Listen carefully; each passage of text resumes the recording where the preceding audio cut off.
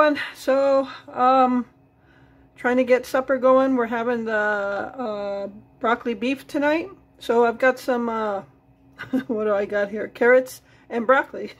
So they're all rinsed off. I got a little bit of water at the bottom. I'm going to go ahead and put these on the stove, cover them and steam them. And then what I'm going to do is throw them in some ice water. So that's supposed to shock them where it stops the cooking process. So that's what I'm going to do here. I have the meat marinating in the refrigerator. It's been there for about a half hour, so I'll go ahead and steam this stuff first, and then we'll fry up the meat and go from there. Alright everyone, so I got the broccoli and the carrots here, and what I'm going to do is I'm just going to take a skimmer and take them out of the steaming saucepan and put them in this ice water so it stops the cooking process. And then I'm going to leave them in there, and then I'm going to start frying up the steak. Yeah, from what I understand, this is supposed to shock the process and stop the cooking. Otherwise, if you just leave it like that, then it continues to steam it, and we don't want that right now. Alright, so I'm going to finish getting this in here, and I'll be back. Alright, so now what we're going to do is make the sauce. So I'm going to put some beef broth in there. And people use different things. I know a lot of people use oyster sauce, which I'm not going to go out and buy a jar of oyster sauce just to use it like once every 2 or 3 months that I might make this. So I'm using what I have, and what I have is beef broth, a little bit of soy sauce, some cornstarch, and some brown sugar. I know people use oyster sauce. They say it doesn't taste like oysters, but yeah, I'm still not going to go out and buy some. Some people use like a rice wine, but again, I'm not going to go out and get it.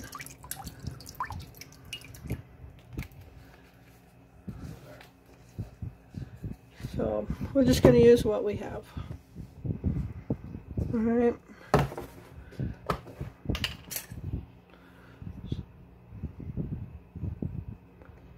And I'm just kind of winging this because, yeah, I don't know what measurements or. This is the second time I'm making broccoli beef. And the first time I made it in a slow cooker, and it was like a partial failure. I had purchased frozen broccoli, and they were small. So this is a brown sugar. Yeah, so in the slow cooker, I put them in way too soon, and they just pretty much just crumbled into mush, as well as the meat, because I cooked it too long in the slow cooker. So this time we're cooking it on the stove. And I got fresh broccoli this time. You can see, you saw the broccoli heads are a little bigger this time. So hopefully it's good this time. Not that the last time had a horrible taste. It was just kind of all mush. Alright, so we're just going to let this sit.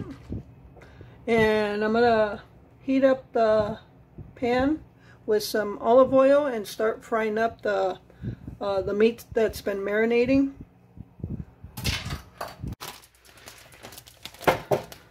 Alright, so now I'm going to take the meat that's been marinating, and it's been in the fridge for about 1 hour and 10 minutes or so.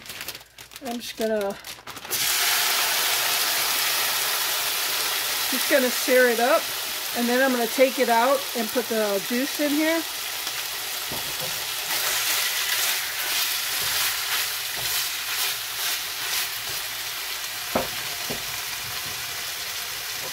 And I'm just going to throw some pepper and onion powder in here. And I'm not going to put any salt because I do have soy sauce. And that's going to be salty enough. And if it does need salt, then we can just put it on our own plates.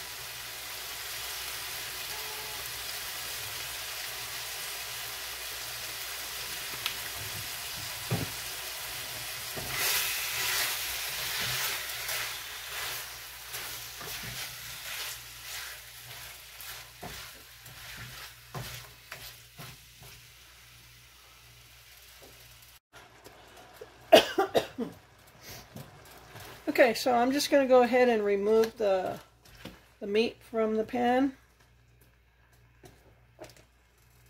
And I don't know if you can see from there, but it does have a little thick juice down there because I did marinate it with some cornstarch in it.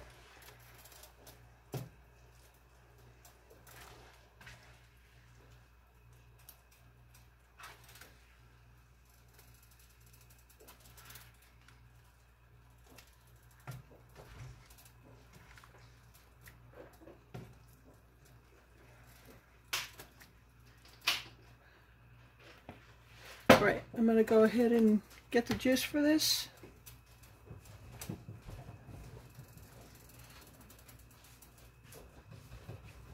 And the reason I took the meat out is because the juice has cornstarch in it, so it's just going to give it a chance to thicken up a little bit.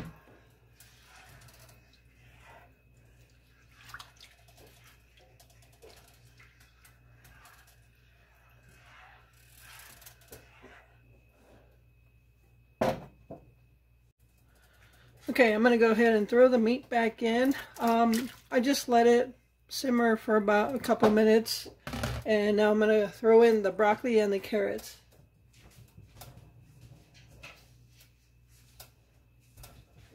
I did go ahead and run them through the strainer. It's a lot of carrots.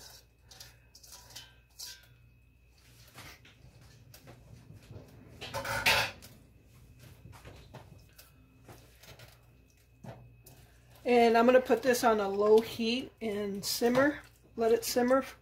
And in about, let's see, 15-20 minutes, I'll go ahead and start a pot of rice. Now, a lot of people, when they make broccoli beef or beef with broccoli, whatever, their juice is really dark. And I think that comes from like the oyster sauce. Not sure, but just hoping it tastes good. And it's not like mush like the last time. Alright. I've got my burner down to about 1. And I'm going to go ahead and cover it and let it simmer.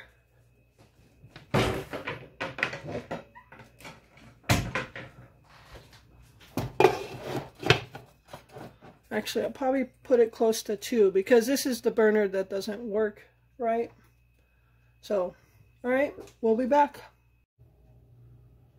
Alright everyone, so here is the end result. Broccoli beef with some white rice. I do have soy sauce in my rice. So I did have a little taste test before I started serving. It's definitely way better than the first time I did it in the slow cooker. As you can see, the broccoli is still intact. It's not mushed. The carrots are not mushed. The meat is not mushed. The sauce could use a little more thickness to it. I did add more cornstarch, but when I did the taste test, it was a little sweet. I'm guessing from the brown sugar, and then I added a little salt and pepper, and it kind of balanced it out a little bit, and it tasted way better. Now, when we usually get this from the Chinese restaurant, the juice is usually a lot darker and a lot thicker, and I don't know if that is the oyster sauce. Let me know in the comments if you use the oyster sauce when you make your broccoli beef, or what you use to make your juice thicker and darker. So I don't know if I'm missing something, but add a little salt and pepper and it tastes fine. So yeah, learning as I go. Second attempt on broccoli beef is way better than the first attempt. So I'm going to sit down and enjoy this. I hope you enjoyed this video. Thank you so much for taking time out of your day to watch it, and I appreciate all of you. So with that, remember to live life, be good to yourself, and be good to others. Until next time.